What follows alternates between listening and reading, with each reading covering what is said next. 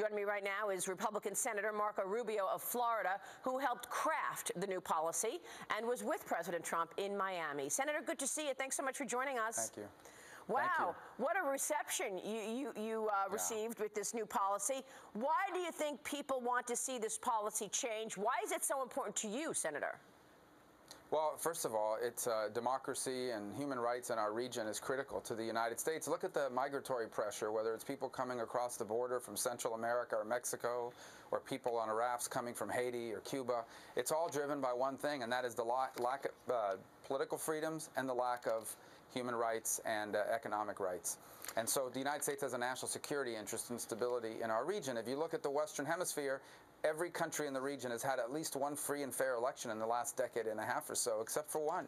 Cuba has not had a free and fair election in almost 65 or 70 years. That needs to change. Now, the Obama policy towards Cuba made all sorts of concessions. Those concessions have allowed the Cuban military, which controls upwards of 50–60% of their economy, to enrich itself and to tighten its grip through a monopoly that they control. And we're reversing that. The president is reversing that. What he is saying is, if Americans travel to Cuba now, you will have to spend your money with private individual Cubans, not with the Cuban military. That is a very appropriate thing. And I don't understand how anyone could argue that we should not have a policy that enriches the Cuban people instead of the Cuban military. This weekend, when you were with President Trump, it seemed like the two of you have just put aside any differences that you had and were truly working together. Why the change from your standpoint? Has President Trump done something beyond this that has changed your relationship with him? Yeah, I just think this whole relationship thing is overblown. He was a competitor of mine out of 17 people that ran for president. It's like asking two boxers, are you mad that he punched you in the face in the ring, and is he mad that you punched him back? I mean, that's why you're boxing. That's what you do. When you're competitors, you go at each other. When the race is over, the race is over. Boxers don't keep punching themselves in the dressing room or when they see each other at a restaurant the next day. And it's the same in politics. We ran against each other. He won the Republican nomination. I'm a Republican. I'm not going to support Hillary Clinton. He got elected. He's the president of the United States. You don't have to agree with the president of your party on every single issue for him in order to want him to succeed. President Trump's success is America's success. It's not his individual success.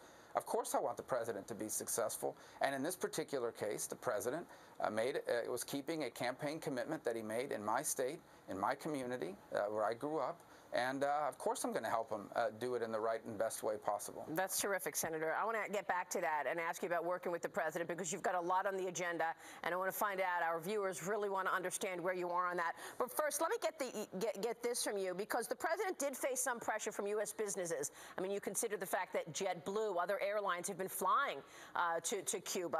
So he didn't roll back everything President Obama did, and it basically protected some of the airlines and transportation companies that they can continue to do business, correct? What was behind that? But it wasn't pressure from the businesses. I never asked them to roll those back, because if those airlines can't fly to Cuba, then the people who coordinate those trips are charter companies. You know who controlled those charter companies?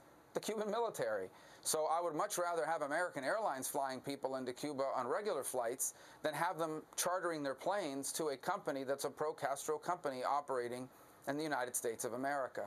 Again, this is not about denying Americans access to Cuba. This is about complying with the law, first and foremost. And second, it's about ensuring that once they get to Cuba, you know, the plane trip is one thing. Once they get to Cuba, Americans will have to spend their dollars and their money on individual Cubans, not at facilities owned and controlled by the Cuban military, and that was the rationale behind that. Senator, let me ask you to give us some clarity on the agenda right now. There's a health care bill sitting in the Senate.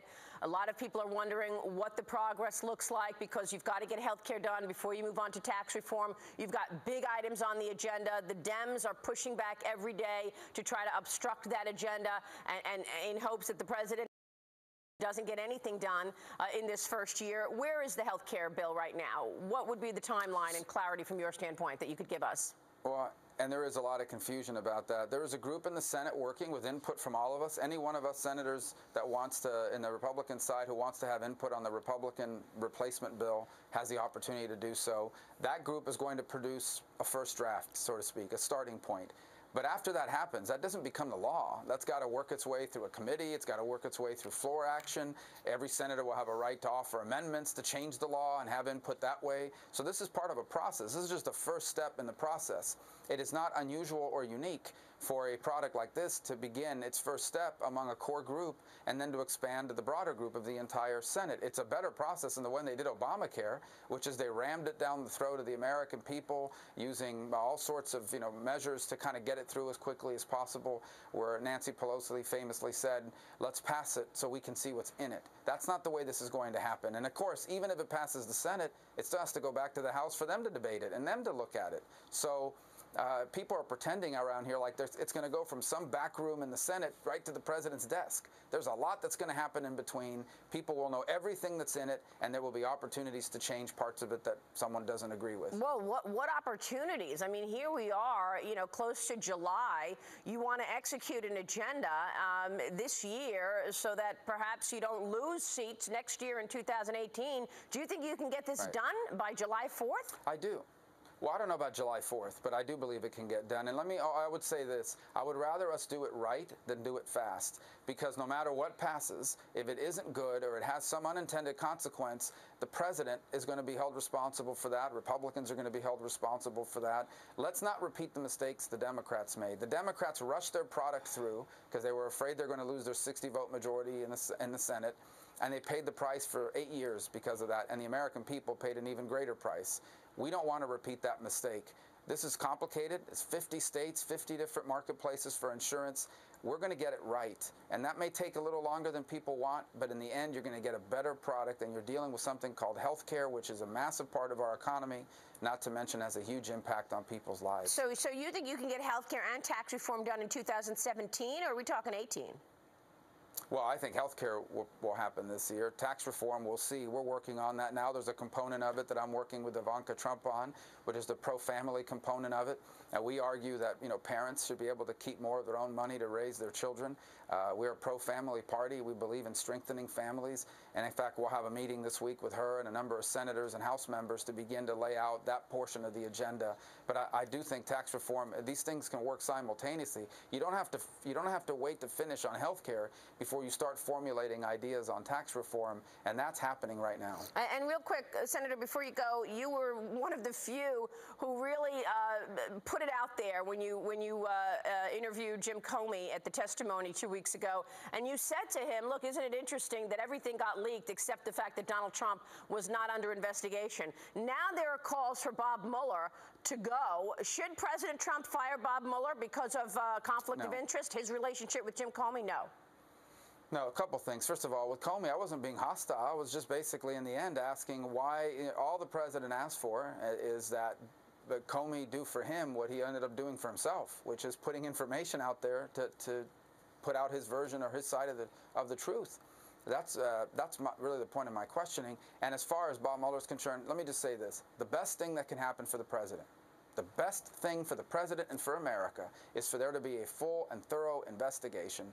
I don't have any reason to doubt the credibility of Bob Mueller to conduct this, and I honestly believe this, and I say it again.